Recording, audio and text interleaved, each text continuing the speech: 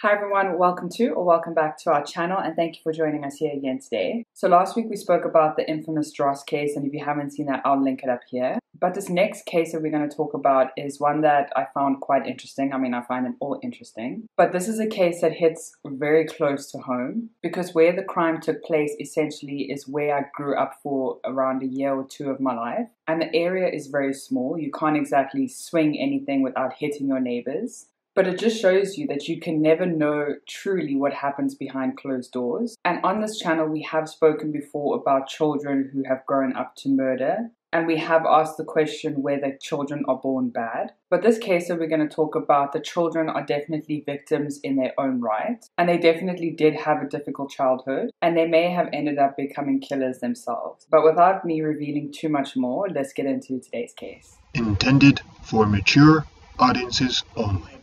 In 1994, in Noordhoek, which is in the deep south of Cape Town, a young girl was born named Phoenix Theron. Phoenix's parents were both free spirits, and they loved to go wherever the wind blew them. Both her parents made sure that they lived off the grid as much as possible. And Phoenix's mom, whose name is Rosemary, had Phoenix when she was 20 years old. Both Phoenix's mom and dad lived in a caravan. Like I said, they were free-spirited hippies, and they loved to move from different places, and they would sell their puppets from their caravan, and they would also sell little trinkets and food sometimes just to make ends meet. Both Rosemary and her husband at the time would smoke a lot of weed, and they would also take a lot of psychedelics. And yes, they would do all of this with baby Phoenix in the caravan at the time. So when Phoenix was 3 years old, her parents ended up separating. Her dad moved out of the caravan and went to live on his own, and Phoenix stayed with her mom in the caravan. Phoenix's mom stayed within this deep south area of Cape Town, where she then moved to a small holding where there were other people living in caravans, and they made kind of a community of it where they would grow their own food, fruits, vegetables, and they would kind of look after each other. But I say that very lightly because Phoenix would later report that when she was this young, her mom would often leave her alone and go meditate for hours and hours, and she would often be very hungry. She would not have any food because, yes, they lived in a community or a little commune, but no one was really looking after her. It was not their responsibility to look after a toddler. And Rosemary knew this, and she didn't really care. She just left Phoenix there. Then in 2000, when Rosemary was 6 years old, her mom decided, well, I've had enough of you. Off you go stay with your father. I'm going to go to South America now, and I'm going to go live up my life. So she dumps Phoenix off at her father's house, and I say house very loosely because he didn't actually have a freestanding house or a flat. He lived in an abandoned building that a whole lot of other people had made into homes. And even though Phoenix's father was relatively more stable than Phoenix's mother, he didn't win any parenting awards at all. Phoenix's father was incredibly into partying, drinking, taking drugs, and he would often bring his friends over to the home that he stayed with Phoenix in. And sadly, at one of these very rough, drug-induced, alcohol-induced parties, there was one man who ended up going into Phoenix's bedroom where she slept, and where he then took advantage of her. It's unclear whether he had his way with her completely or what really happened in the bedroom. But sadly, this was not Phoenix's first encounter with a man who would take advantage of her, because a few years later, Phoenix's grandmother's boyfriend also took advantage of her and took her into his bedroom where he then had his way with her. So clearly, Phoenix had no sense of stability. The people who she believed or she would have hoped to protect her and look after her, were letting her down in every way that they could. Then around a year after Phoenix's mom, Rosemary, left to South America, she returned back to South Africa, now pregnant. So Rosemary returned and she took Phoenix away from her dad and took her back to the caravan that was still on the small holding. Rosemary eventually gave birth to a baby boy just outside of the caravan in the commune with the help of the other women within this community. Of course, now the caravan is getting a bit tight, so Rosemary would move her children between the caravan and an abandoned building just like where her father stayed, but Rosemary made this other abandoned building their home as well. Then 4 years later, after moving between the abandoned building and back to the caravan and vice versa, Rosemary fell pregnant again 4 years later with a baby girl. And just like before with her baby brother, Phoenix was responsible for her baby sister as well.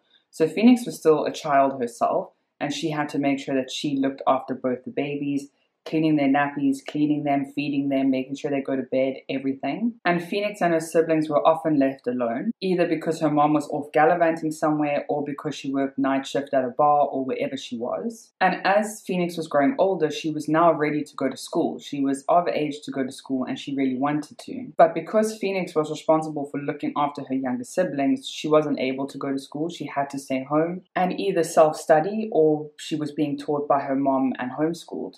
And Rosemary, her mother, didn't really care for Phoenix's education at all. Schooling was not important to Rosemary at all. She believed that she could learn life skills from life. So Phoenix really did struggle to have a formal education in her younger years. So we fast forward a few years and Rosemary ended up getting married to another man. And this man created such a toxic and volatile environment for the kids as well as Rosemary. He was incredibly violent and incredibly miserable and just very toxic. Rosemary would constantly chuck him out of the house and then he would be back and then they would kiss and make up and then it all started again with the fighting. Then she would chuck him out and it would just be a constant back and forth with this man leaving, coming in, fighting, kissing, leaving, that kind of thing. And with all of this going on, Phoenix still had to look after her younger siblings, but as she got older, she was really determined to get her education, and she self-schooled herself from grade 3, until eventually she put enough pressure on her mom to give her the formal education that she deserved, and her mom did start paying for schooling, and she went to Fisher High School until she was 16 years old. But just like Rosemary had done before, she decided that she needed a change of scenery, so she then decided, okay Phoenix, I'm done with this, it's time to ship you off to your father, who now stays in a beautiful place called Knysna. And Knysna is this beautiful place where there are a lot of indigenous forests, but even though Knysna is an incredibly beautiful place, just like a lot of areas of South Africa, there was a lot of bloodshed that took place there, I'm talking decades before. They used to have a lot of trade where they used to cut down the indigenous trees and there would be a lot of logging and they would make their money off these logs. But sadly, there was also a herd of indigenous elephants that lived in the Knysna forest. And I think, if I'm correct, there's only one indigenous elephant left who roams Knysna forest alone. But that's completely besides the point. So Phoenix was now shipped off from Fisher High School to now go to a high school in Knysna where her father stayed. And I'm not sure if it was just because Phoenix was going through a rebellious teenage years, and maybe it was some things that were catching up to her from her childhood of being abandoned, of being neglected, and it was finally catching up to her and that's why she rebelled. Or maybe it's just a mixture of both. But basically with Phoenix's time in Knysna, she started smoking, she started taking drugs, she was acting out heavily, and she also started having unprotected sex. But even though Phoenix was having this very rebellious streak, she managed to pass high school very, very well. And during her last year of high school, she volunteered at leadership camps, and that's where she met a man named Kyle Maspero. Kyle was a year or two younger than Phoenix at the time, but these two headed off right away and they started dating. But before we skip forward, let's give a little bit of information of Kyle. So Kyle came from quite a broken home. His mom passed away when he was very young, and his father couldn't handle looking after Kyle himself, and he shipped Kyle off from this family member to that family member, then to extended family members, and nobody really wanted Kyle. And so eventually he was then sent off to foster homes. And when Kyle went to his first foster home was when he started taking heavy drugs. He started using crystal meth. In 2011, when Kyle was in high school, he was caught by one of the teachers smoking drugs at the time, and he was then asked to leave campus and he was expelled immediately. He was then taken to another school where the same thing happened. He was caught by a teacher and he was expelled immediately. Then Kyle kind of decided to fix his act a little bit, and he then went to a rehabilitation facility where he got clean, he got sober, and he then went back to high school. But sadly, not long after he went back to high school, he was caught by the principal and he was expelled not only for taking drugs, but also for stealing stuff from the school. By the time that he got expelled from the third school, this was also his third foster home that he was now put into. And when Kyle was put into the third foster home, he actually really loved it. And he was really taken in by this family. They loved him. They really cared about him. And he thrived with them. This home that Kyle was taken to, the family lived in Knysna as well. And they taught Kyle all kinds of different things. This family really loved art and photography. And that's exactly what they taught him. His foster father was a successful author, and he taught Kyle how to write beautifully, how to take beautiful photographs, and also how to draw. And he was really good at these things. He was also then accepted to another school based on the fact that he would stay sober, which he did for a little while. And then he went to a leadership camp within the school, and that's how Phoenix and Kyle met. So one thing led to another. Kyle and Phoenix started dating, and a few months into their relationship, Phoenix ended up getting pregnant. And because Phoenix had become pregnant, Kyle then decided to leave his foster family in Knysna and move to Cape Town in an area called Clovelly. Phoenix also left her father and moved back in with her mom, back in the caravan with her younger sister. And where Kyle stayed in Clovelly is a very tiny little suburb right next to Fish Hoek. So you basically share the same main road. It's very small and it's kind of hidden within the mountains. And like I said, I found this case quite interesting because I stayed in Clovelly with my parents for a few years before Kyle actually moved into Clovelly, so small world. But no, I don't stay there anymore, just in case anyone's wondering. So once Phoenix moved back into the caravan with her mom and her sister, Phoenix noticed that her brother wasn't there, and she asked her mom, where's my brother? And her mom just said, I sent your brother off to his father back in South America. And Phoenix was quite taken aback by this because her brother didn't really know his father at all. I mean, he was born in South Africa, and Rosemary left South America before she even gave birth to her son. So Phoenix was just a bit put off by this, and she was expecting to see her brother and her sister, and she only got one of her siblings. And then I'm not sure if it was completely Phoenix's decision or if she was maybe coerced by her mom a little bit, but Phoenix ended up terminating the pregnancy, and she then left her mom's caravan and ended up staying with Kyle in Clovelly. So now that we have a rough background of everybody, let's get to the reason why everyone is here, and let's get into the actual crime that took place. So on the 7th of March 2013, there was a very heated argument between Phoenix and her mom Rosemary. Kyle stepped in and there was shouting, swearing, and there was even some scratching. It was just a very nasty argument. So after everyone had had their say and the arms stopped flying everywhere, Rosemary then went back to her caravan near Fish Hoek. Phoenix and Kyle went back to their home in Clovelly. And because of this incredibly heated argument, Phoenix had now had enough, and she said to Kyle, actually, I'm done with my mom, we need to get rid of her. And that's where the plan to get rid of Rosemary Theron started to develop. And I wouldn't exactly call it a master plan. It was a very simple plan in the fact that Phoenix suggested that she just walk up behind her mom, hit her at the back of the head with a spade, and let it be done with. And Kyle was like, okay, just hold on, that's a little bit inhumane. I suggest maybe we just strangle her to death. I mean, what a lovely conversation between a couple.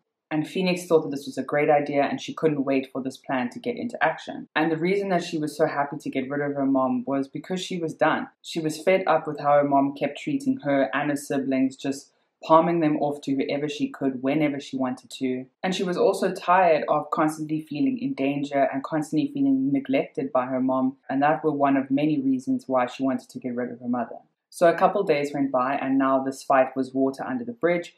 And for some reason, Kyle and Phoenix invited Rosemary and her little sister to come and live with them in Clovelly. And I assume maybe it's because Rosemary actually had the money. So Rosemary moves in, and things aren't exactly all peachy, because ever since Rosemary moved in, Kyle, Rosemary, and Phoenix all going at each other all the time. There's constant bickering in this house. So on the 17th of March 2013, Rosemary is still living with Kyle and Phoenix. And as per usual, Kyle and Phoenix get up out of bed, and they then head outside onto the porch, and they then start smoking weed. Rosemary could then smell weed coming through her window, and she really didn't like the smell. She got out of bed. She then said to Phoenix, you need to stop smoking because I don't like you smoking around the children, which I kind of agree with her on that. But then Phoenix turned around and said, how can you start pointing fingers at me when you smoked even worse drugs when I was a child? You took psychedelics, you smoked joints. And she was just bringing up the past about what Rosemary did, and it was this constant kind of fighting. So it was this constant type of fighting back and forth and just arguing all day. So Rosemary eventually then just let it go, and she went back to bed. And from the moment Kyle and Phoenix woke up, they didn't really have anything else to do. They were just kind of walking around the house, picking things on the porch, cleaning the house, and that's really all they did. So Kyle now decided that he wanted to clean the dishes, and at around 11 a.m., he started cleaning the kitchen and cleaning the dishes, and he now woke up Rosemary again. And Rosemary was really, really pissed off because she just worked the late shift that night. So she was just coming to sleep. So she slept most of the day and then worked at night. So Rosemary then gets out of bed. She starts shouting at Kyle, and they now going at each other. The fighting between Rosemary and Kyle then wakes up Phoenix's little sister. So Phoenix tries to comfort her sister, and it's just this constant negativity in the house. Eventually, Rosemary calmed down and she went back to her bedroom and she kind of napped for a little bit, but then she got back up and she then went to play on her computer. And then when she was playing on her computer, Phoenix then walked into the bedroom and started asking her mom whether or not she's decided to give her little sister a formal education and take her to school. Her mom just laughed at her and said, "No, why would I take her to school? I'm busy homeschooling her and we're not going to stay here very long. We're going to get back in our caravan and we're going to go to wherever we feel like it." So putting her in a formal school and then taking her out is just not best for her. And as a side note, I do find it a little bit hard to believe that Rosemary is constant with her homeschooling, because if she works most nights and comes to sleep during the day, is there really that amount of time to give her youngest daughter the attention and the schooling that she needs? But then again, we also don't know, because humans are incredibly resourceful, and I'm sure she maybe did make time for her youngest daughter. But anyway, so Phoenix was not impressed with her mom's answer. She really wanted her younger sister to have a formal education, and she didn't want her sister to fall down the same trap that she did. So Rosemary then was kind of done with the conversation. She waved Phoenix off and she told her to get out of the room. She then started putting on her makeup as she was now going to get ready for work. She decided to go in a bit earlier with the hopes that maybe she could leave earlier as well. So with Rosemary getting done, Kyle and Phoenix then decided to keep cleaning the house. They then gave the little girl breakfast, and then when Rosemary left for work, as well as making sure that the youngest child had food, they then decided that they were going to go outside back onto the stoop or the porch, and they then smoked another joint. And when they were busy sitting outside smoking and thinking about life, Phoenix then decided that actually it's time for her mom to go. And Kyle then agreed, and he was like, yes, he thinks it might be better without your mom here. So now the plan is set and it is now put into motion. Rosemary actually did end up getting off work earlier as she had hoped, and she got home at around 7 p.m. She also got a lift from someone at work, so she arrived earlier than she expected as well, because she would usually take public transport. But she gets to the house in Clairelli, she then opens the gate and she is greeted with a happy and smiling Phoenix at the door. Phoenix then approaches her with this massive smile on her face. She then goes in, hugs her mom. She's like, "Hi, how are you? I hope you had a good day." And she's like, "I'm so sorry about our fight earlier." And she's keeping her mom distracted. And her mom is like, okay, she let her guard down. Her daughter's being so nice. And while this is all happening, Kyle then walks behind Rosemary. He then picks up a rope that he had hidden just around the porch. And then he's going to take the rope and put it around her neck. But he kind of chickens out last minute and he doesn't have the courage to do so. So Phoenix sees this and she's like, "Okay, mom, let's just go inside. Come, let's go inside." So Phoenix leads her mom into the house. She takes her bag, she puts her bag on the counter, and she keeps talking to her mom. And then she decides, actually, I'm going to give my mom a really big hug. So she puts her arms around her mom and she bear hugs her and she kind of locks her hands in so that she's got a really tight grip on her mom. And she's squeezing her mom really tight. And then she gives this really dirty and serious look at Kyle. Kyle kind of gets the picture that he has to get on with it. So he then takes the rope and he puts it around Rosemary's neck. And he just pulls tighter and tighter. Now Rosemary is stuck in this bear lock and Kyle has this rope around her neck. So she can't move to grab this rope at all. But then Kyle and Phoenix decide to get her out of the middle of the passageway in the house. They then drag Rosemary into her bedroom. They put her on the bed with Kyle still having the rope around her neck.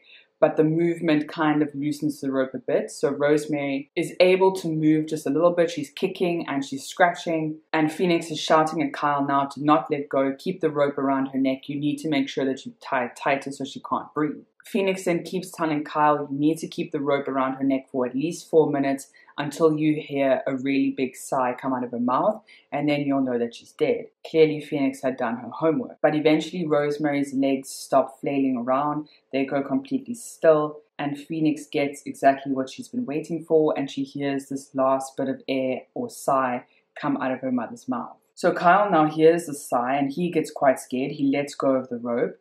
And Phoenix is so proud of him. She kind of comforts him. And then she says, well done, thank you so much for that, babe. Love you. But now I need to bury her. And Phoenix kind of pushes Kyle to get off the bed and bury her mother. And Kyle said no, he's not doing that. He does not have the strength or the courage to bury the woman that he just murdered right now. He was quite taken aback and quite shaken up about everything. So the couple then decided that they would just cover Rosemary in black bags and then leave her in the corner of the room. They also cleaned up a little bit of blood that was on the floor because she was leaking a little bit of blood out of her ear. Then Kyle was absolutely shaking the whole night. He then decided that he was just going to smoke crystal meth the entire night. Phoenix then went to her bedroom and fell asleep like a baby, but Kyle couldn't sleep the entire night. Phoenix then woke up quite early. She then went to Kyle, who was standing outside on the porch, and she said, okay, we actually need to get rid of Rosemary now. So in the morning, before her little sister woke up, and yes, they did all of this while Phoenix's little sister was sleeping in the room, they dig a shallow grave right in between the police station and their home. So in Clovelly, there's like this sandy kind of walkway area and like a wetland where you can go for walks. And this is where they buried her initially, in a very shallow grave.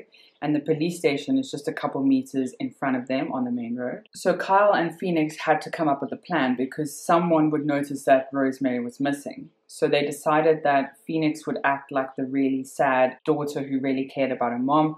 She would go to the police station to report her mom missing, and Kyle and her would then make missing person flyers. So maybe an hour or two later, Phoenix started to go on social media and she started to report her mom missing, and she was asking everybody if they knew where she was. And then at around 9 o'clock that night, she then went to the police station to report her mom officially missing.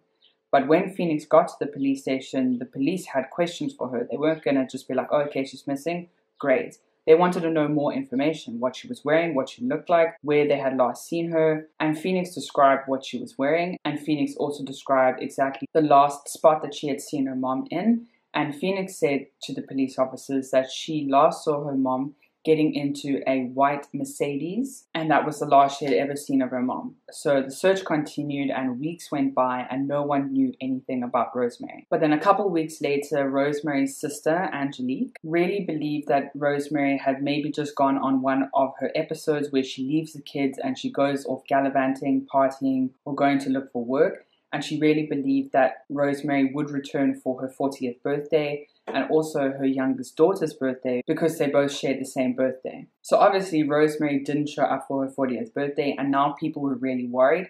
But they also felt really bad for the children as well as Rosemary. But they felt really badly for the children. So they started giving food and money to Phoenix to take care of her sister, but also to eat. Kyle then got a job at a surfing shop in Muizenberg where he earned some money, but it was not enough to pay the bills and to feed everyone. But because of the money that they saved from everybody giving them, as well as the money that they saved not having to buy food, they did save enough to actually leave Clovelly. And Kyle, Phoenix, and their younger sister ended up moving to Gordons Bay. And at this point, the three of them were really happy. They were all getting along. The youngest little girl was now going to school, and Phoenix was very proud of her, and she was saying online, like on Facebook and everything, she was happy, she was thriving, and her teachers really loved her. But Kyle couldn't really shake what he did that night, and he was still taking a lot of drugs, and he was still smoking a lot, and eventually he met another guy who was also living in the same complex as them. And the guy that Kyle met, his name is Godfrey Schippers, and he was around 20 years old at the time. And the two became very close. They became very good friends, and they shared everything eventually. And Kyle eventually thought that he was now brave enough to share what he had done to Rosemary, and he told Godfrey everything. Eventually, Kyle actually convinced Godfrey to help dig Rosemary up from Clovelly because he thought that they were going to be caught because it was an incredibly shallow grave. So eventually Godfrey agreed, and the two of them then drove from Gordons Bay to Clovelly. They then dug up Rosemary's body, put her body in the back of Godfrey's car, and then they were heading back to Gordons Bay. They then stopped down Baden-Powell Drive, where there's a lot of desolate area, a lot of beach sand and sand dunes, and they then decided to park the car in the middle of the night and then drag Rosemary's body and then bury her near Baden-Powell Drive. So now that they had buried her body, they then headed back to Gordons Bay. Eventually as well, Godfrey started feeling incredibly guilty for what he had done. And his way of coping was to journalize everything and to write everything down. So in a journal that he kept, he wrote everything that Kyle had said, from the beginning of how much they hated Rosemary to the point where and what time and the location of where they had dumped Rosemary's body. Then around 2 months later, after Godfrey and Kyle had dumped Rosemary's body down Baden-Powell, Godfrey had had enough, and he then went to the police station near Gordons Bay, and he then reported everything he had done, and he also handed over the journal that he was keeping with all of his confessions inside. The police then hopped into a car. They went down Baden-Powell Drive. They were then shown by Godfrey where Rosemary's body was. They put it in an investigation van, and they then took it off to the pathology lab. About 5 weeks later, the DNA came back confirming that it was Rosemary, and Phoenix and Kyle were then arrested in late September.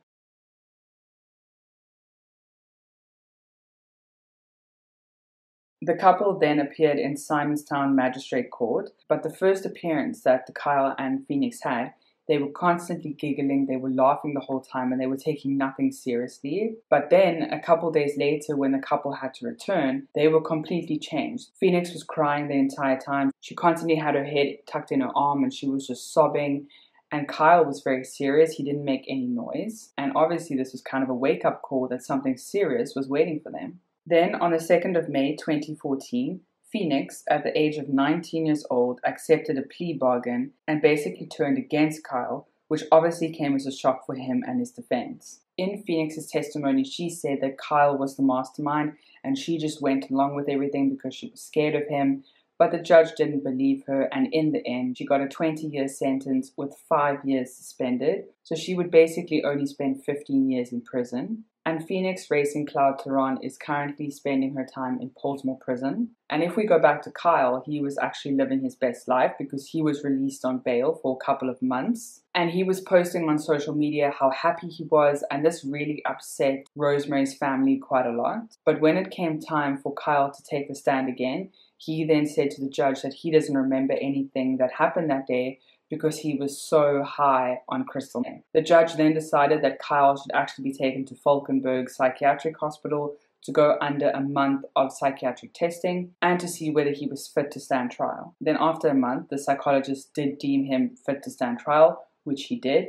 and Kyle did end up taking a plea bargain, which meant that he was then sentenced to 18 years in prison with 5 years suspended, which means that he would only spend 13 years in prison. And the reason that he didn't get more than 20 years is because he was still a minor when he murdered Rosemary. And in South Africa, you may not sentence a minor to more than 20 years in prison. So Kyle was 17 years old at the time, about to turn 18, but it didn't matter because he still had not hit 18 yet. Kyle Maspera is also serving time in Portsmouth prison. Kyle and Phoenix had obviously not only ruined the life of Rosemary Theron, they had also ruined the life of her mom, because Rosemary's mom had went into a very severe depression. She was in and out of hospital from depression to illness, and she was just really struggling. And not only was Rosemary's mom struggling, but also Rosemary's sister, Angelique. Angelique really struggled with the fact that Kyle and Phoenix had murdered her sister, and sadly, just a couple months after hearing that Kyle and Phoenix had done it, she then took her own life, leaving behind her husband and her 2 children. And that is the case of Phoenix Racing Cloud Theron. I wouldn't say that it was one of the most well-known cases, but it is incredibly disturbing as well. Let me know what you think of this case down below, and if you have ever lived in the area or heard of this case. I hope that you are having a great day. Please stay safe out there, don't talk to strangers, and I'll see you again next week. Bye!